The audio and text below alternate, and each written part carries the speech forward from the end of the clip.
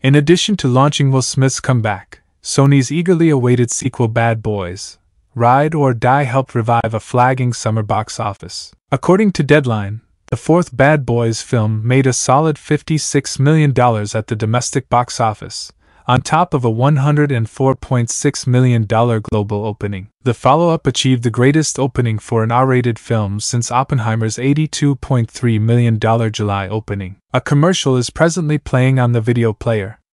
On a mouse or keyboard, you can skip the advertisement in 5 seconds. When The Fall Guy fared below expectations, many were concerned about the summer box office prospects.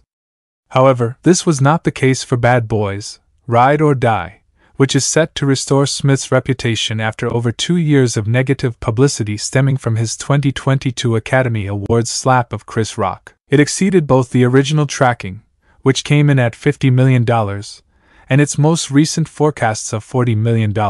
This weekend, the movie made a good $14,414 per screen average at the box office when it opened in 3,885 cinemas. With an international premiere of $48.6 million and a worldwide debut of $104.6 million off an estimated $100 million budget, it performed admirably in overseas countries as well. The film's debut is slightly less than that of its predecessor, Bad Boys for Life, 2020, which had a $90 million budget and opened to $62.5 million before going on to earn $206.3 million domestically and $426.5 million worldwide. In 1995, Michael Bay made his directing debut in the Bad Boys franchise with Smith's Mike Lowrey and Martin Lawrence's Marcus Burnett. Produced on a meager $19 million budget, the movie brought in $65.8 million domestically and $141.4 million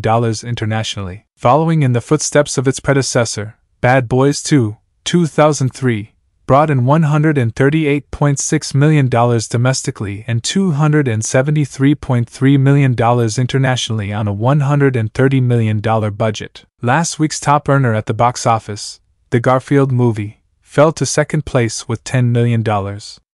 Bad Boys: Ride or Die defeated it. With $8 million, it maintained its third position, while M. Night Shyamalan's daughter Ishano Shyamalan's latest picture, The Watchers, had its debut with $7 million. At the box office, it debuted in 3,351 theaters and only earned an average of $2,088 per screen. Kingdom of the Planet of the Apes, with $5.4 million, completed the top 5. The Strangers, Chapter 1, $1.8 million, $32.2 million, Haikyuu, The Fall Guy, $2.7 million, $85.1 million, and Furiosa, A Mad Max Saga, $4.2 million, $58.7 million domestic, complete the top 10. In A Violent Nature, $640,000, $3.6 million, and The Dumpster Battle, $820,448, $5.7 million.